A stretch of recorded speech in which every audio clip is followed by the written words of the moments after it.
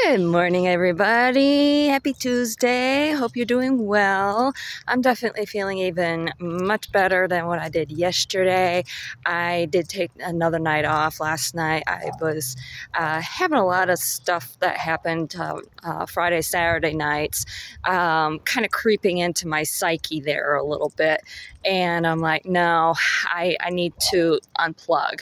And I even went so far as to do a tarot reading for myself. I haven't done one since I did my Wheel of the Year reading on the winter solstice.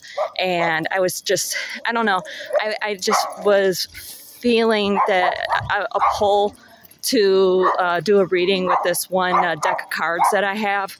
And so yeah, that and what was I thinking? I don't know. But anyhow, yeah.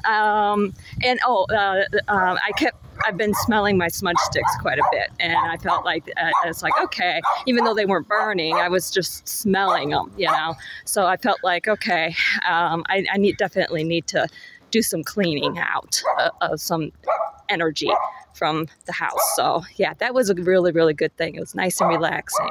So, but anywho, that's one thing I wanted to mention too.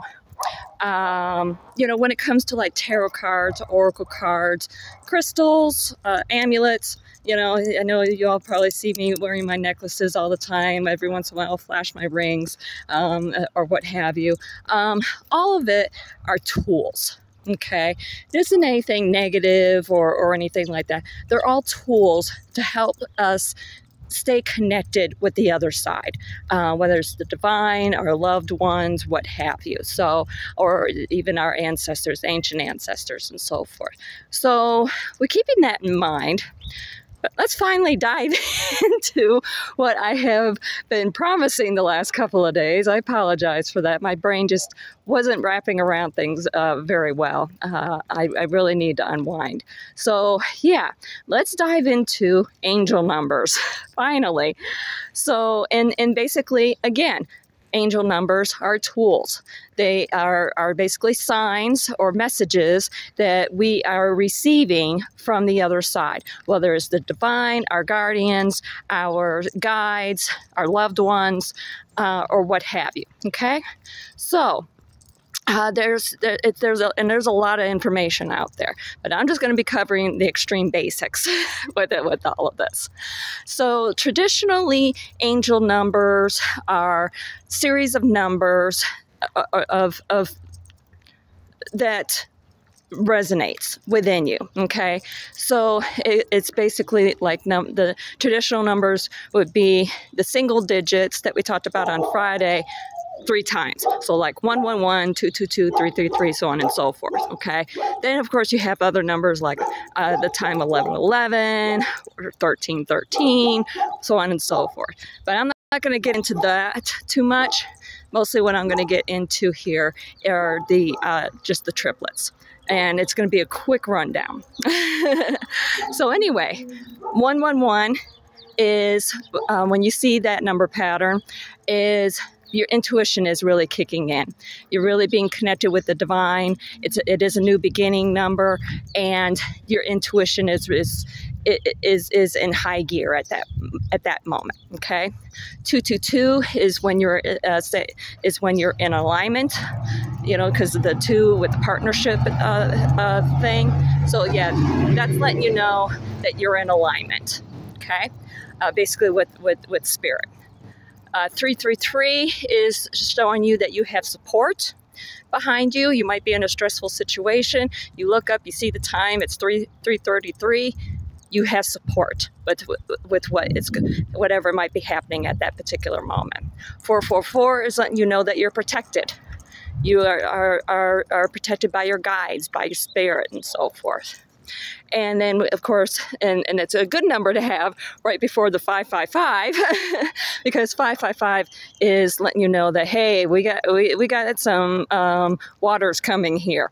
It's about some extreme change. It's about to happen. It's some chaos, possibly. Okay, 666. I know with the Bible, it's kind of a shaky number, but when it comes to angel sign numbers, it's to let you know that it's time for some reflection. That you might be in a situation where you might need to kind of kick back and reflect on what has happened recently. Think about what sort of lessons you learned and so forth. 777, great number, all about luck. So yeah. Very lucky moment that is happening at that particular time. 888, success. A lot of really good manifestation happening. And 999, ending of a cycle. So yeah, and then of course, you know, like I said, you have 1111, letting you know that you're on the right path. The other big one that I would probably mention is rising numbers, you know, like if you see 1, 2, 3, 1, 2, 3, 4, 7, 8, 9, 6, 7, 8, you know, things like that. At least a series of a number of at least 3 numbers in a series rising, it means that you're ascending. If you see them descending, it doesn't necessarily mean that you're descending. It just means that there's a lesson that needs to be learned here. So in that way you can get back on track, okay? And that's the thing too. There's also numbers out there. It may not have any sort of angel messages for you, but it could have some sort of special significance for you. Like for me, the number 47 is a very big trigger number. Also, even if it may be an angel number, and it may have a special message according to everybody else out there, it might have a different message for you.